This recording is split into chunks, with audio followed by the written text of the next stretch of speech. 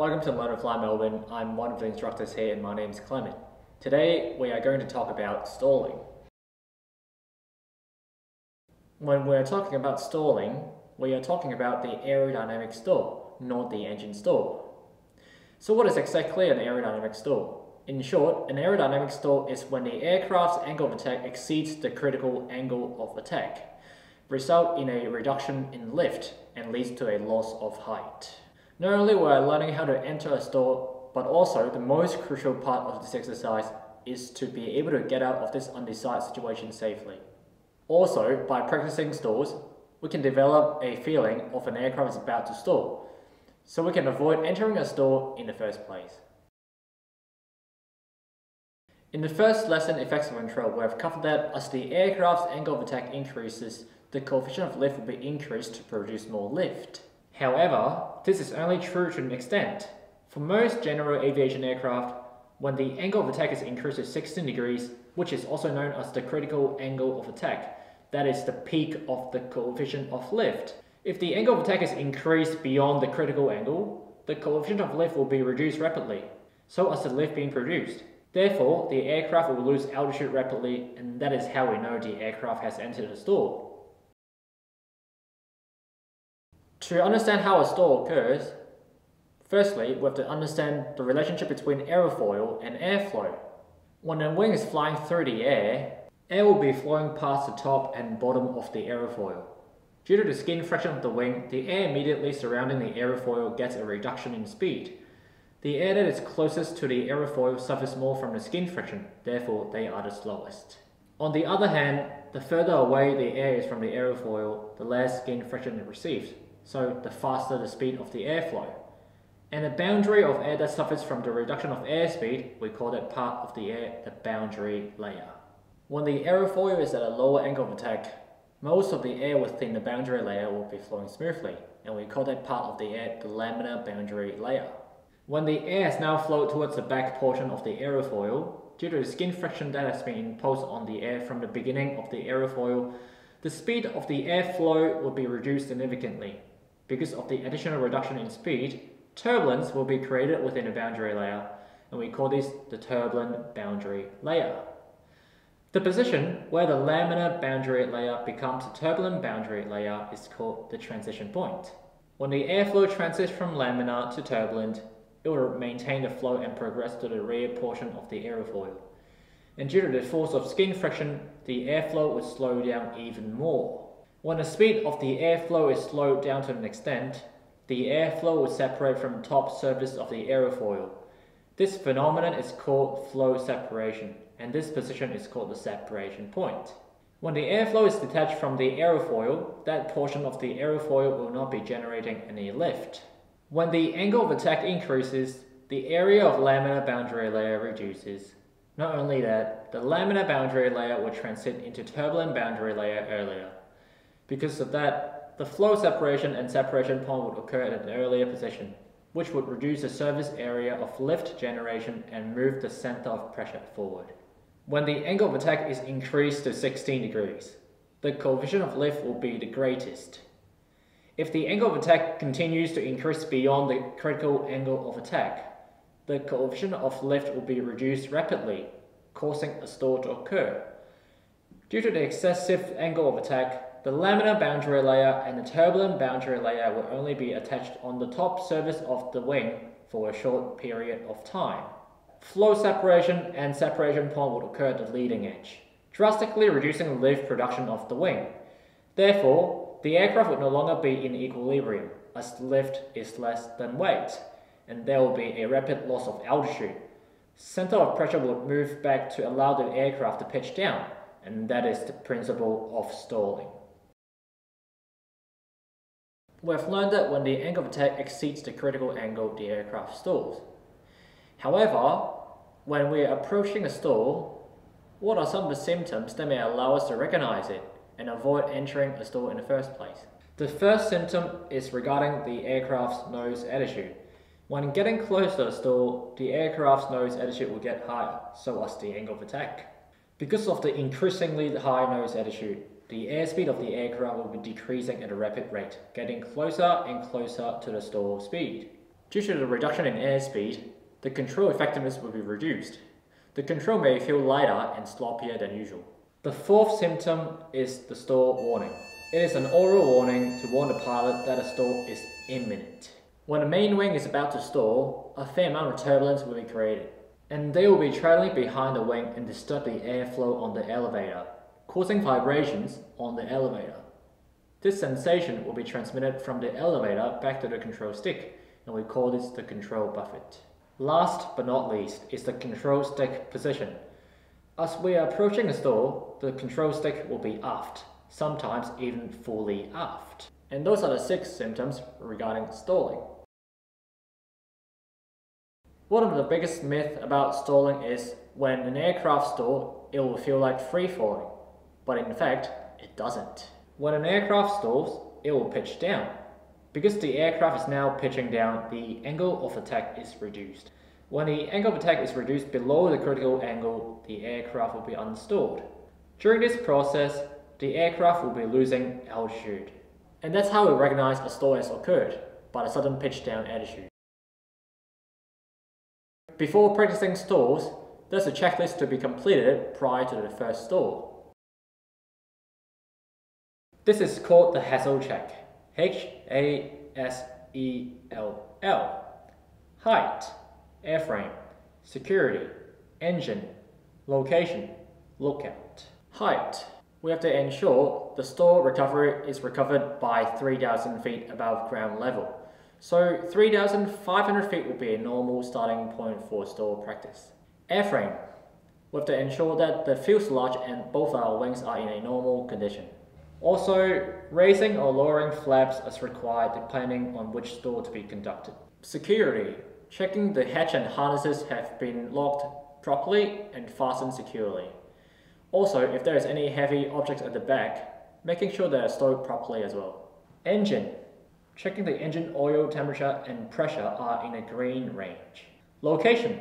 Making sure during a stall practice, the aircraft will not be overpopulated area but over farmland and unpopulated area. Lookout. Before the first stall, a 360-degree medium level turn will be conducted to ensure our surrounding airspace will be clear of any other traffic before initiating the first stall. After completing the HASL check, we'll now look into the different types of stalls. There are 2 stalls that we need to practice. The first one is the clean idle stall. It means stall at idle power without any flaps. The second stall is the approach stall. It simulates the aircraft in the approach configurations, which means the aircraft will have landing flaps and a reduced power setting to perform a stall. After going through the theory behind the stall, it's now the time to put our theory into practice on our Diamond DA40. Before the start of the first stall, we have to do the pre-maneuver check first to make sure everything is normal and ready to go.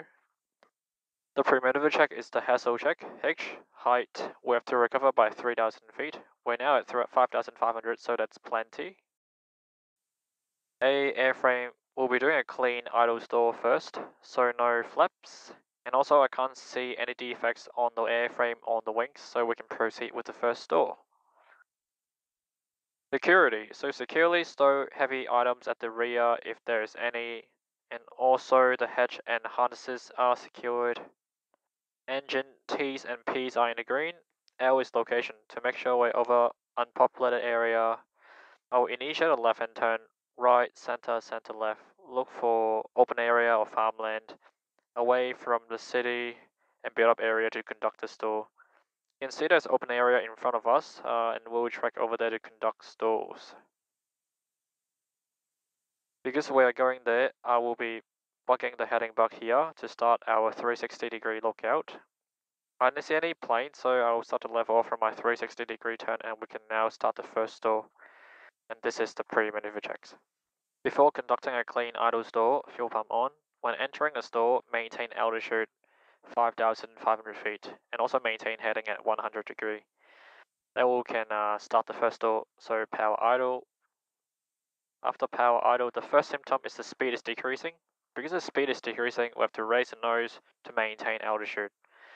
You can see the nose altitude is getting higher Also, the speed is dropping, and the third symptom is the control effectiveness is decreasing, and you will feel sloppier. The fourth symptom is the stall warning. When the stall warning goes off, apply full pitch, and you can feel the airframe is buffeting. Lastly is the stall stick position. When the aircraft pitches down, that's how I know the aircraft is stalled, which is now. Full power, release back pressure to about 5 fingers, and then slowly raise the nose to the best rate of climb altitude. Get back to the original altitude of 5,500 feet, and then resume normal cruise power setting. Also, when applying full power, the aircraft will try to yaw to the left. To maintain the heading of the aircraft, apply a fair bit of right rather than maintain the aircraft flying in a straight line. When arriving at 5,500 feet, resume normal power setting and trim, and that is a stall recovery. The next stall is the clean idle stall without power recovery. We'll have a look at how much height we'll lose compared to the last one. On the last stall with power recovery, we lost about 200 feet, so we'll have a look this time. Fuel pump on, traffic's all clear, over unpopulated area. Same as before, power idle, speed is decreasing, nose is pitching up, control effectiveness is decreasing, airframe buffet, and stall warning comes on anytime soon. Full pitch, and then stall stick position. This time we're not using power to recover, but only the release of back pressure. Stall release back pressure to 5 fingers altitude to unstall the aircraft.